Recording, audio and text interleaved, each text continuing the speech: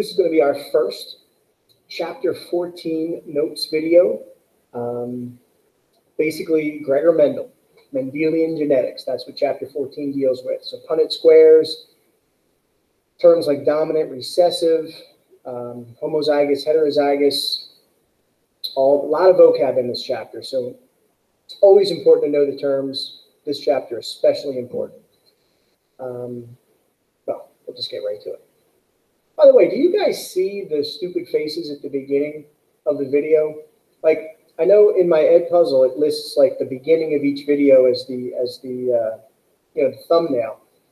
So that's why I'm doing stupid stuff at the beginning, because now when I look at my video library, it's like me just making ridiculous faces and gestures. Makes me laugh. Anyhow, let's do the share thing. There we go.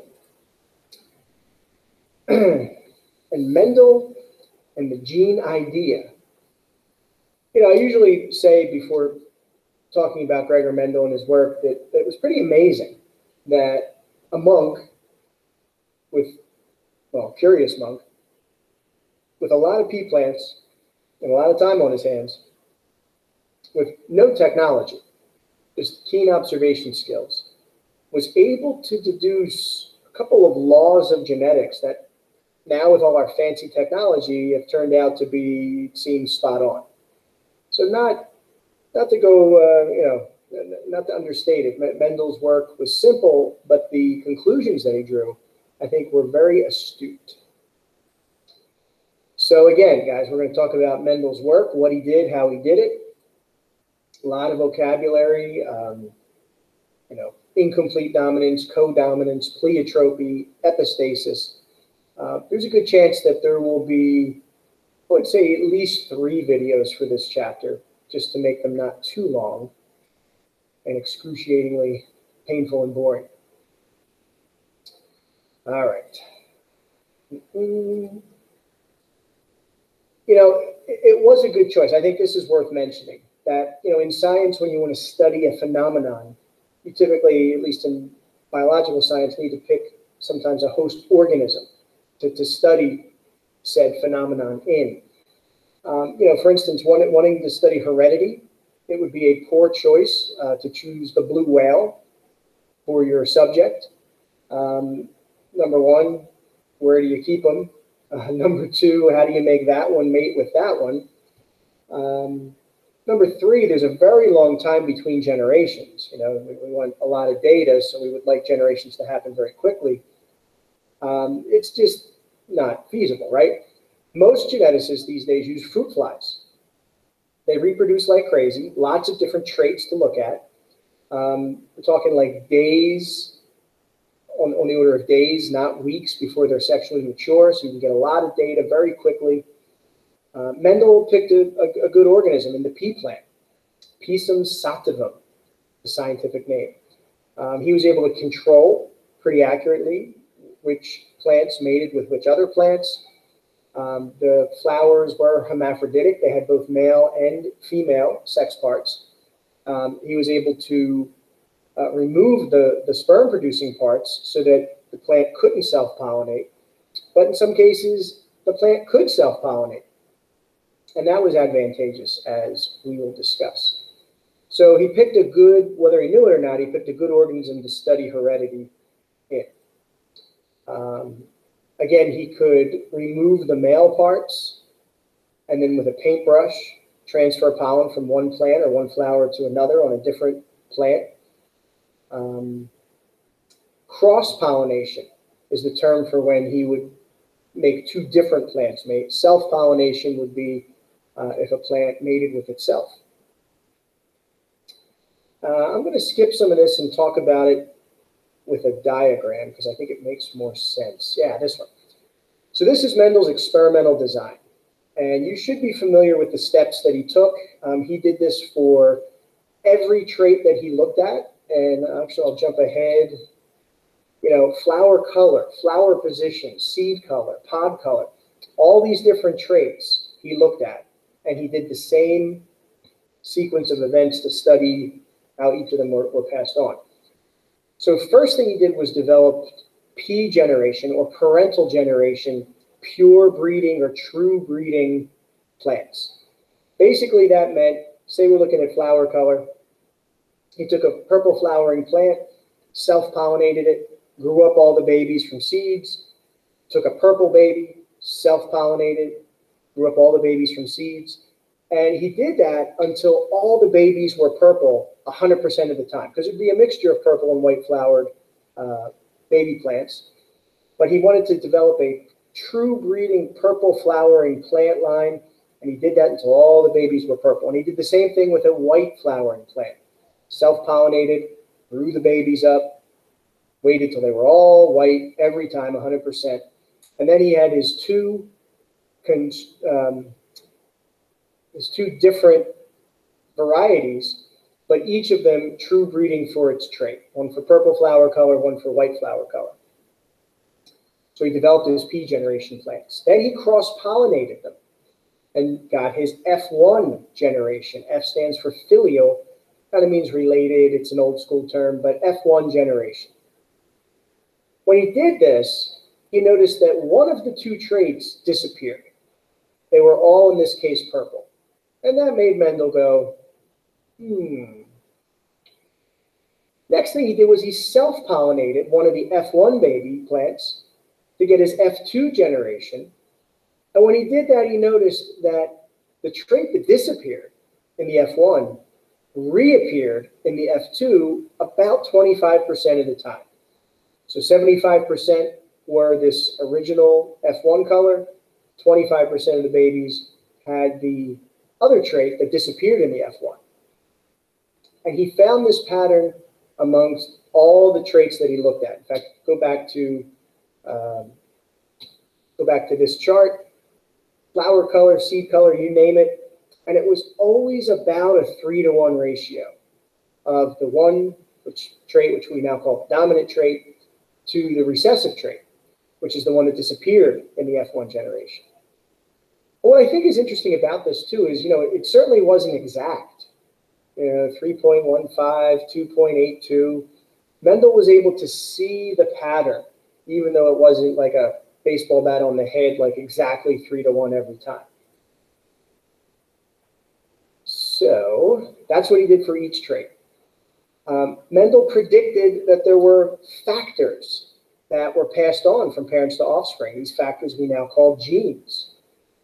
And there were different versions of these genes, these factors, that caused the plants to have different traits. So in other words, a purple flower factor or gene, a white flower factor or gene. And he called these versions of the gene alleles.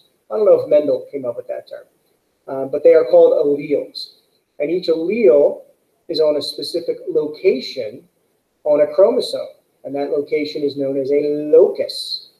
So the locus is the location of a particular gene on a chromosome. Plural of locus is loci. So here's a homologous pair of chromosomes.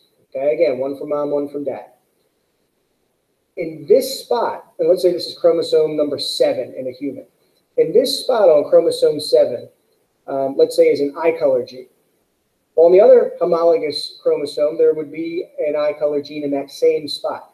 Now, the dad's chromosome could have a blue eye gene, and mom's chromosome could have a brown eye gene, but it will be an eye color gene at that same locus on each chromosome. Here we're talking pea plants, flower color. Here's the purple flower gene. Here's the white flower gene. They are at the same location, the same locus on each homolog. So again, the concept of one gene being dominant, one gene being recessive came from Mendel's work. And something known as the law of segregation was one of the consequences of Mendel's work as well. That basically each organism has 2 factors or 2 genes for each trait. And again, we know one from mom, one from dad. Well, what Mendel's work showed that was during meiosis, which we just learned about, during the production of sex cells, those 2 alleles separate or segregate into different sex cells. In other words, each sperm cell gets either the gene you had from mom or the gene you had from dad. Each egg cell gets one or the other when it comes to chromosomes and thus genes, so that the chromosomes separate and the alleles separate during meiosis. A Punnett square, again, it's just sort of a visual way of working out the probability of something occurring. You guys remember, hopefully from first year bio, that a capital letter represents the dominant allele, lowercase represents the recessive. If purple flowers are dominant over white, capital P stands for the purple flower gene because it's dominant, but lowercase p stands for the white flower allele. We take the dominant trait's first letter, make it capital, but we take the lowercase version of that same letter to represent the recessive allele. So little p is the gene for white flower color. And you can see that here. If we look at Mendel's experimental design, basically here's his two purebred parental plants. So big P, two of the same, call that homozygous. The other one was little p. And I don't know why I formatted this way. When I transferred these in, sometimes long story, but little p is the genotype of the white flower plant. Well, when he crossed them, all the babies were hybrids. They were all heterozygous. When you have two different alleles together, we term for that as being heterozygous. And since purple's dominant over white, they were all purple. Now, to get his F2 babies, he self-pollinated one of the F1s. So again, basically, this plant is the mom and the dad. So the big P, little p split up. Okay, and this is the law of segregation in a picture. Some of the eggs received the dominant allele, and some of the eggs received the recessive allele, right, in both cases. When we fill in the Punnett square, okay, the gametes go on the outside. Doesn't matter, mom on top, dad on top, doesn't matter. But the point is that they separate, the two alleles separate. That's the law of segregation. And we combine them in the boxes. So big P and big P go here. Little p and big P go in here. But notice we always put the capital letter first. You would never write little p, big P.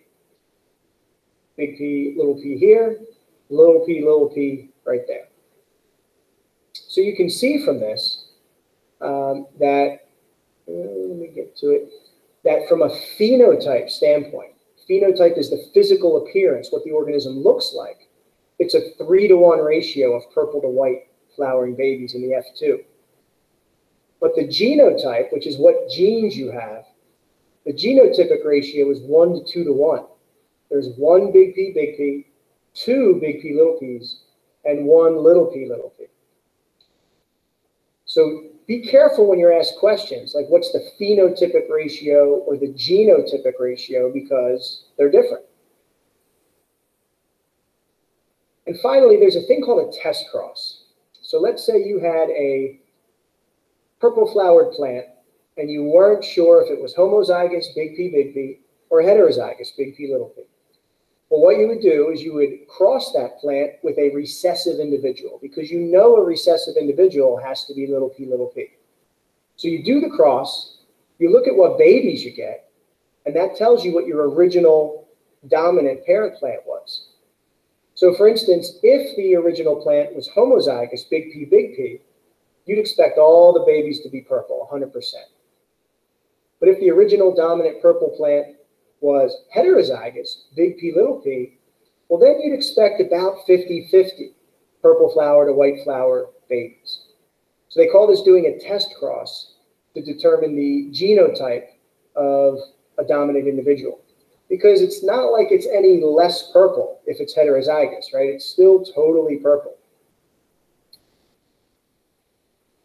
All right, so this is a good place to stop. Again, guys, a lot of vocabulary in chapter 14. I don't think it's real difficult stuff.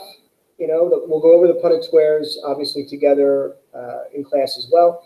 But if you have any questions, let me know. And I'll see you for part 2.